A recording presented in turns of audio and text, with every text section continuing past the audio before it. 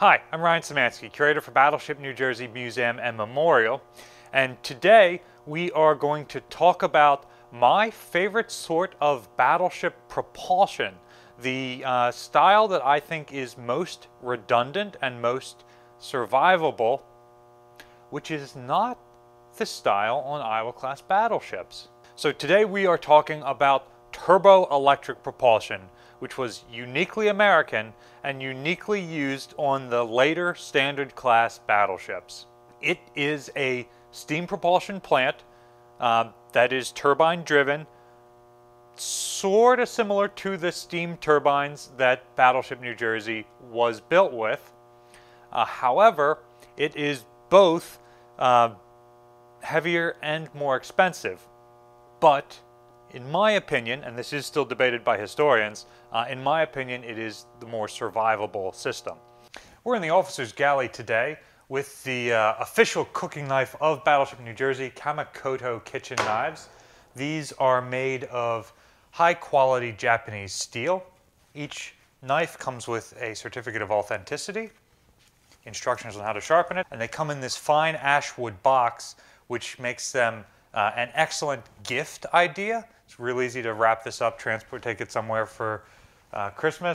Each knife is individually inspected and comes with a lifetime guarantee. Our box comes with a set of 3 knives here. I don't know anything about cooking, but we've released some other videos recently where we use these Kamikoto knives to cut fire hose, which is one of the toughest things to cut here on the ship. And they're used by Michelin quality chefs all over the world. Kamikoto has several special offers going on right now and is offering my viewers an extra $50 off with any purchase using discount code BATTLESHIP. This is on top of the other special offers that they have right now for the holiday season. Go to kamikoto.com/battleship today to get your knife set and support the museum. So, Iowa-class battleships have the steam turbines in one half of the engineering spaces, and those are what are providing propulsive power. And then they've got turbo generators like these here that are creating electrical power. On the other side of the forward bulkhead of each engine room is a fire room with boilers. The boilers are sending steam into the turbines, and the turbo generators and the main propulsion units are both examples of turbines. On a steam turbine ship like Battleship New Jersey and the other fast battleships, and most battleships for that matter, the steam goes into the propulsion unit and that turns a propeller directly. On turbo-electric ships, other steam goes into turbo generators like these, and that creates the electrical power that goes into the lighting and the motors and the other electrically driven things on the ship. On a turbo-electric ship, they exclusively have turbo generators like this that are creating electrical power. And the electrical power from the turbo generators feeds large electric motors that are spinning propeller shafts, as well as the other electrical needs of the ship. So, turbo-electric ships have significantly greater power generation capacity in terms of electrical power, not necessarily horsepower, than other battleships. And that's a good thing. American battleships during World War II had twice the power generating capacity of any other battleships out there. An Iowa-class battleship has 8 of these 1,250 kilowatt turbo generators on board, plus 2 auxiliary diesel generators. So they can make a lot of electrical power. And it was plenty for when they were designed in the 1940s. But by the 1980s, as new systems are installed on the ships that are adding more radars that require high energy outputs, and more computers and other electrical equipment like that, and missiles, things like this that you push a button and electrical things happen and then the thing shoots, as opposed to the ship's main guns. Like these systems required more electricity than the Iowa-class battleships could provide. We could not simultaneously fire missiles and shoot the guns. There just isn't enough electrical power generated by the ship to do that in the 1980s. And you can't swap out these turbo generators because they're in the armored citadel. So that means cutting through the 12-inch armored belt or the triple bottom or the 6-inch armored deck to get these big things out of here and put newer, bigger things in here. And you can see there's a little bit of spare space here in engine room number 1. But we start making these bigger and you don't have much room to work on this anymore. So that is one issue with steam turbine ships like New Jersey. And, you know, that this ship was never designed to be operated 50 years after she was originally designed. You don't design ships like that, especially not during World War II. So hey, maybe that's an aberration. None of the turbo-electric ships survived that long after they were built. The other issue is the torpedo defense of Iowa-class battleships proved to be deficient compared to Japanese-designed torpedoes during World War II, and they are even more deficient against modern torpedoes. So, a torpedo hit on an Iowa-class battleship is going to flood 1/8 of the engineering spaces on the ship. So we've got 4 fire rooms and 4 engine rooms. If it hits the Citadel and defeats the torpedo defense system. Turbo-electric ships are able to be significantly more subdivided. So, some notable turbo-electric ships include, like I said, the Big Five, the late standard type battleships of the Tennessee and Colorado class, and subsequent classes of battleships like the 1st South Dakota class and the Lexington class battle cruisers, both of which are canceled by the Washington Naval Treaty. Now, the battle cruisers Lexington and Saratoga are completed as aircraft carriers with absolutely massive power generation capability. In fact, an earthquake that damaged the power grid in Seattle was basically defeated by the U.S. Navy, repaired by the U.S. Navy by sending it to port, but plugging it into the power grid there, and that carrier had enough power generation capacity on board to feed that entire city. So we've talked a lot at this point about what I don't like about steam turbines. For a turbo-electric drive ship, you just have turbogenerators like this around the ship. And because you've got a bunch of smaller things like this instead of one big turbine unit with a high pressure and a low pressure and a gear reduction box taking up half of the internal volume of an engine room, you can add significantly more subdivision to your ship.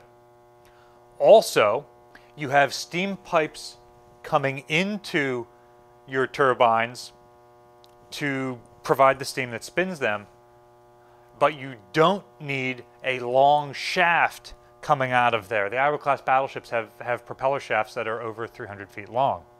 Another benefit of turbo-electric drive is because you're just sending electrical power to a motor, it is really quick to reverse. Whereas with steam turbine, the steam has to come in a different direction and then spin the turbine blades a different direction. It's got to slow down from the direction it's going, build up steam the other way, and that's building up speed on the propeller shaft. With turbo-electric, steam goes into the turbo generator one way, makes the electrical power, and then whether you're reversing the motor or going forward on the motor, it's much quicker to just put the electric charge in there and have it change the speed of the propeller as opposed to waiting for the steam to overcome inertia. So these ships are not only more survivable, they're more maneuverable. With a turbo-electric ship, you can just run a 440 power cable from your turbo generator back to the back of the ship where your electric motor is, and then just have a shaft coming out of there. So while it is more weight to put a bunch of turbo generators and a bunch of big electrical cables on board, you are saving weight elsewhere with your length of shafting and other things like that. And we see at least one battleship during World War II, Prince of Wales, sink because a torpedo hits the shaft and it then spins for a long length of the ship outside of what's supposed to hold it, which opens up all of these bulkheads, which allows progressive flooding to sink a modern battleship. That does not happen on the turbo-electric ships. The major downsides of a turboelectric ship are it is more expensive. Instead of having like a black iron pipe, you're using big, thick copper power cables. It's more expensive and heavier to install this. And so even though the pre-World War II U.S. Navy really loved turboelectric, and remember the U.S. Navy battleships are gold-plated, the price is not really an object. We're building our ships out of STS steel while other countries are using mild steel. We're really building more expensive vessels, but the real issue is it is heavier, and limited by the Washington Naval Treaty, they couldn't cut the weight enough from armor and guns to be able to go with this redundant engine system. The other major issue many historians cite is turboelectric ships that are hit during World War II. Primarily Saratoga, hit multiple times by torpedoes, lost all electrical power, which then drops pumps, electrical power, propulsion, everything. And there's an argument between historians that, oh, that's an aberration. Those hits happen to be like Murphy's Law, worst case scenario. Or no, all turboelectric ships are bad and would have suffered from that, and hits like that prove that turboelectric ships are bad. And personally, if I was building a battleship and one that was not limited by the Washington Naval Treaties, I would absolutely go with turboelectric. Well, any capital ship really. When you get down to like light cruisers and destroyers, the survivability of the plant is not that important, but for a ship like an aircraft carrier, battleship, battle cruiser, even some of the large heavy cruisers, more subdivision is better, in my opinion. So check out the internal subdivision of, say, here's a blueprint below the waterline of a Colorado-class battleship or a Lexington-class aircraft carrier, and see just how many separate boxes there are in there compared to an Iowa-class battleship, where you see here are just 8 big spaces. A torpedo defeats the torpedo defense and that whole thing floods. A bomb defeats the armored deck and explodes in here. You lose the entire engine room. You don't just lose one of your boilers or one of your turbo generators. And I would dare say that because you are adding more weight in subdividing and propulsion, you could subtract some weight from your armor and be willing to take a shell, a bomb, a torpedo hit that's going to disable one of these spaces, but know that it is a small 20 by 20 or 40 by 40 box that is being disabled, as opposed to an entire 80 by 60 foot main space on an Iowa-class battleship. And remember, Iowa-class battleships are twice as subdivided as the North Carolinas or the South Dakotas. So a hit on one of them takes out 1/4 of your reserve of buoyancy. What method of propulsion do you think is best for battleships? Oil-fired steam turbine? Coal-fired? Nuclear steam turbine? Turbo-electric, like we've been talking about today? Gas turbines? Diesel motors? Let us know in the comments section down below. There are definitely pros and cons for each one. Battleship New Jersey receives operating support from the New Jersey Department of State, also from a number of other businesses and private individuals like yourselves. We really appreciate the support from today's sponsor, Kamakoto Kitchen Knives. Remember to check the link in the description below for their special Black Friday discount. Remember to use the code BATTLESHIP. You can also support us by liking, sharing, and subscribing so more people find out about the channel and the museum. Thanks for watching.